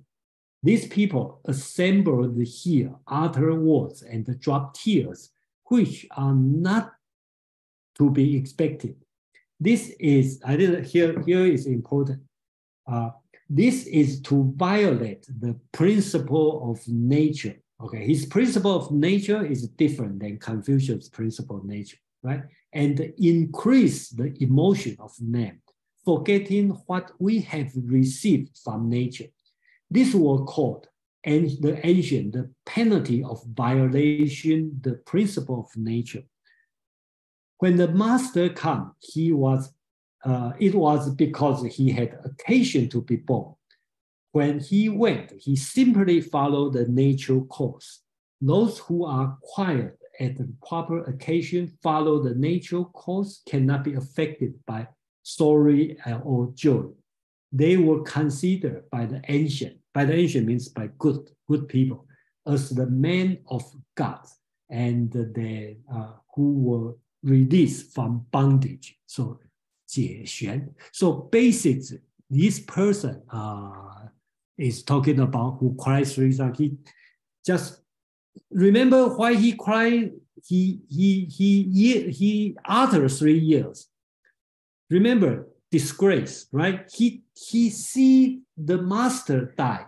Okay, it's totally nature, so it's nothing to said about, nothing to that. But he still went there. He yelled three times. Why? Why he can just totally quiet and laughing, right? Because that's another way to do it, because it's nothing. So, but he didn't do it. Remember, you should avoid disgrace, right? So he do something, okay, following the most people conventional doing. But he doesn't see that's the point to cry like you lost your father or cry like you lost your son. It just, you say he died. Okay, we go there. People cry. I cry. Okay, then I walk away. Nothing emotional. Okay, that's what he is talking about. And then he talking about that's the nature way. The emotion, including joy and the sorrow, it's a violation. You will increase the human bondage on that. So in this case, he is talking about human bondage, right? So I think I have another thing to talk about, but I probably save for the final, because that's another important part of Zhuang Zi's reading, at least to the translator, Feng You Lan, and myself also read the same way, because the emotion a lot of time increase the human bondage. And if you see this word, you see this guy, when he see his master die, he sees it as natural way. When the time comes, die, that's nothing. So that's the word. That's nothing to feel sorry about this. There's nothing to sad, nothing to be happy. So how do you pursue happiness? You have to get out of this human bondage. And that's why the translator and myself also think, totally agree on Spinoza's ethics, right? If you talk about Spinoza's ethics, Spinoza is talking about this spin. I'm not saying Spinoza have the same philosophy as Zhuang Zi, which is very different. But in this point, they see this world same way as Zhuang Zi seeing this world, which is deterministic world. Okay, there's nothing you can do about it. And he called the human bondage. You had emotion. I think in his books, part 3, Spinoza part 3, talk about psychology and the joy, the sorrow. All this one increase the human bondage. So you have to use intelligence to control your psychology, your emotion, so you can be free from this bondage. And that's what he called blessedness, and he called it virtue. That's the way we should live. And in this sense, I see Zhuang Zi has the same concept as Spinoza's concept. And then I think we will talk about this one more detail when we finish all 7 chapters, because Feng You Lan have a specific writing about Spinoza and Zhuang Zi's concept about the human bondage. And that's the part, it presents here at the death of Lao Tzu. So I will stop here for a few discussion, and then I will move on for the last part, which is immortality, which is also interesting. Trevor, please. Yeah, I think words get slippery, and I think we're in agreement, but we might be in disagreement, and that's okay too. When I read this, and the death of Lao Tzu. I beg your pardon? You read this page, right? The death. Yes, and I've been thinking about it quite a bit. And the first thing is, when I first read it, especially at the end, I thought the translator was actually coming out against emotion. And as I've lived with it a little bit, I think I misread that. And in the context of the whole death of Lao Tzu, we have someone who feels emotion, right? Mm-hmm. He feels emotion. So emotions aren't bad. And I think that's what you were saying. Emotions aren't bad. Yes. We feel sad, we cry. We are happy, we laugh. We handle Sartre in a different meeting. We get we pull our hair out, right? This is just an example, right? It's what we do with emotions, right? And so I think what he's getting at in this section is building, making more of our emotions than what we really feel, increasing them. We feel happy, so we want to make it ecstatic, right? Or we feel sad, and so we want to make dirges. And so I thought there were a couple of things. Those who are quiet at the proper occasion and follow the natural course cannot be affected by sorrow or joy. It's not that they won't feel sorrow or joy, but they won't allow those feelings to dictate their whole being. And so this is where we get the proper amount, or even where I hear a little echo of Buddhism come in, where there is attachment, there is bondage. We can latch onto the feeling and somehow allow our feeling to say, this is who we are. And in fact, no, we're just feeling this emotion. And so we go to the funeral, we cry 3 times, right? We have 3 yells, and then we move on, right? That's the person who is authentic in their feelings. They're not just performing something. And so I think that's the first, okay, just I want to make sure I understand. So you said, okay, trouble, you said the person who utters 3 yells is wrong. Okay. No. The person who utters the 3 yells is right. They come to the funeral, they yell out 3 times, right? That's their emotion. Oh, I got you. But they're not carried away with it. Everybody else is like performing an emotion. This person is really, look, I'm not making it more than it is. I'm not making it less than it is. I'm living with the sorrow of reality, which is people die, right? I'm sorry he's gone, but I'm not going to make it into a theatric, which would then just keeps us locked in something else. So I just want to make a distinction between emotions are real and those are okay, and we can express them. But I think what he's getting at is that attachment to them or making them more than what they are. Okay, so you said that the first time you read it, you think it's just like what I said. And that you second time read it, you think it should have your... No, I'm just not clear. So the first time I read it, I absolutely loved what... the Feng You Lan, the translator. I loved what Lao Tzu was saying. Not Lao Tzu, but Zhuang Tzu was saying. I loved what Xiang is saying. I misunderstood what the translator was saying because he says Spinoza called human bondage, which is caused by the increase of human emotions. I missed that increase. I thought he was saying that human emotions are human bondage. I think what the human bondage is when we go beyond what we're feeling, like the other people were doing at the funeral. That's interesting. Okay, but so look guys, we read the same text. We have the different. I'm not talking about the original text. I'm talking about the Feng You Lan and talking about the Spinoza. We probably have a different understanding on what Feng You Lan talking about the Spinoza, and probably we have a different understanding on Spinoza also, because to me is Spinoza is talking about the psychology, the emotion, which will cause the problem. And he called this one human bondage.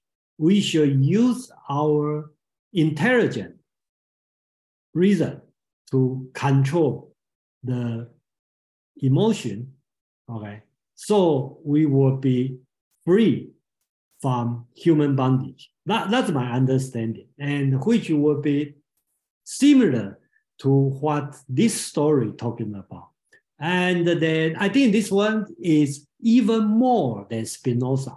In Zhuang Zi's idea, you even should not have this emotion. So the emotion should not come out even yet. Not yet. Okay. I see you shake your head, so we disagree.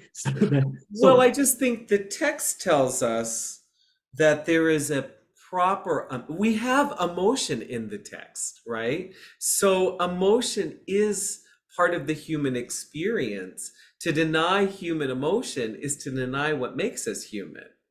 And so I don't think the text is saying emotions are bad. What I'm saying is what we do with them is what is human bondage. Because if we want to just get rid of our emotions, what are we left with? That's not a good life either. Okay, I got your point. Yeah, let's keep our disagreement on this one. And my comment would be, Confucius will agree with you, and Zhuang Zi may not agree with you. Because when Zhuang Zi, Confucius school talking about emotion, it's very similar to like what you are talking about. Basically, you have emotion, you should let it out, but stop at the right place. That's the Confucius teaching. You have your emotion out, but stop at the proper way, so-called the doctrine of the mean. Just to a certain point, stop, will control. That's a Confucius teaching. And then Taoism teaching would be, because later story, he will talk about Zhuang Zi's wife died and Zhuang Zi started singing, dancing. And then I think in chapter 4, okay, next time, we talk about 4 Taoism sage. When their friend died, they start to singing and dancing around him. So you can say they are cold people. Okay, that's why I'm not saying I'm like these people, but that's my interpretation. But yeah, Trevor, you have anything to say? But you know, we probably have to keep our disagreement for the further. Well, I don't think we're in a disagreement all that much, and this is what Carly said in the chat. It's just we have this line: when Lao Tzu died, Chen Shi went to mourn over him. He uttered 3 yells and went out. That's emotion, right? He's displaying some emotion.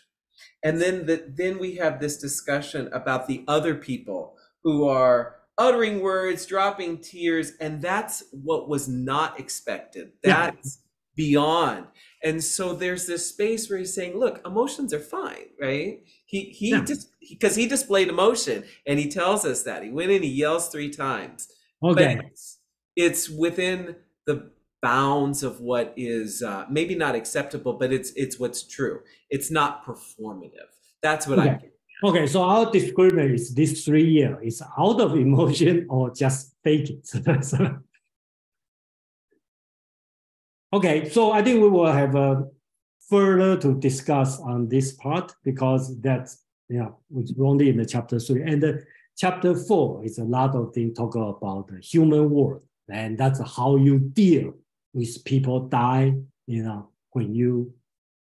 how to deal with other people. Here in this chapter, basically is talking about yourself. How are you going to deal with this one? Mark and Amanda. Yeah, thanks, Jason.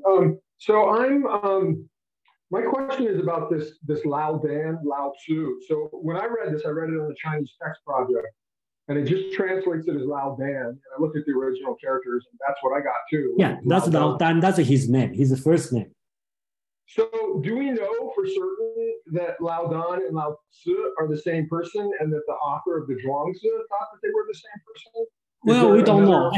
And I also not that interested on this subject, because that's the text. People say Lao Dan and Lao, it should be the same person, because according to tradition, he called Li okay, and if you know Chinese, you will see these words have the kind of related to ear, because this word means you have the hair around your ear, okay?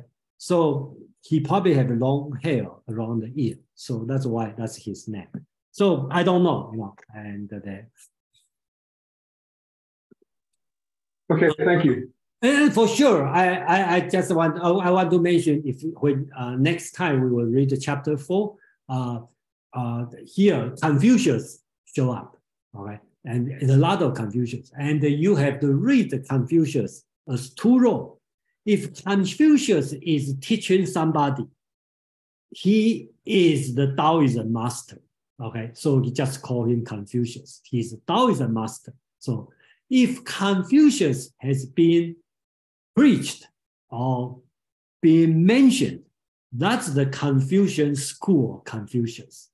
Okay, so when you see Confucius in the next reading, you should be careful, because sometimes Confucius say something, he's teaching somebody, that's the Taoism, okay, Taoism Confucius talking, Zhuang Zi himself talking. And if you say somebody, he mentioned about Confucius did this, that means he's Confucian school, Confucius or Confucian school being criticized. Okay, so that's the part. And again, none of this story has any evidence. So that's must Zhuang Zi create this one. So same as this story is a fake story. So don't take, well, you can read it seriously, but don't tell people that's the Chinese history. Madeline, please. Well, this certainly has resonances with books 1 and 2, with everything with proportions and where you are and how big and small things appear, or how overwhelming or not overwhelming emotions can appear. It's putting me in mind actually of Cordelia, one of King Lear's 3 daughters. When his other 2 daughters said, oh, I love you more than anything in the world, father. And she said, I love you, as much as I should. And that kind of got the ball rolling for that particular tragedy. Yeah, thank you. Yeah. So I'm going to do the final. We overtime 10 minutes. Okay, that's violate my principle, but that's fine. Okay, since we have a very productive discussion. That's the final sentence, okay, of this chapter. It talks about immortality. And I think that's interesting. And I have to point out that I believe most of translators probably do it wrong. So the translation took the finger may not be able to supply the fuel, but the fire is transmitted, and we know not when it will come to an end, right? Finger, actually, that's, if you know Chinese, actually that's a word for 子. So actually it should not be finger, it means fat, the oil. Okay. So I think that will make more sense. Okay, so basically talk about the oil may not be able to supply all fuel, but the fire itself will transmit it. So that's Zhuang Zi, or total the concept of immortality. In Zhuang Zi Taoism concept, they don't have the Christian concept or Platonic concept of the immortal soul, okay, immortality of soul. There's nothing like this. When you die, your soul die, okay, disappear, okay. But the immortality has 2 senses, okay. One is in the way of your body is immortal, okay, that's one way. Another way is just like this one. You die, but the fire distinguish, and then the fire, the fat burn out, but the fire can continue to transmit it. Okay, that's the sense of immortal, okay, immortality in Zhuang Zi's concept. So that's I think that I will stop here for today, and then let's stay for another 5 minutes if you have anything to discuss. And sorry, I last a little bit too long, but that's great. We have great discussion, and then thank you everyone. And next week we will talk about please watch the video. And there's 2 videos. I posted another new one, which is about Aurobindo. Okay, so the translator of Bhagavad Gita. And I think the interview is pretty interesting. I watch it. It's pretty, and the first one is by Hindi. It was Hindi. The first 5 minutes, a little bit boring, but if you pass through this one, it's interesting to watch, see. And I start to know this much better. And the week after, I'm going to talk about, I will put the Zhuang Zi in hold for 1 week because I want to talk about another philosopher, Gong Sun Long, being considered as a logician, and then we read one short article about him, and then we come back to Zhuang Zi chapter 4. So that's it for today, and then I stay here for another 5 minutes. If you have a question, anything you want to comment, and then or want to discuss, welcome. Yeah.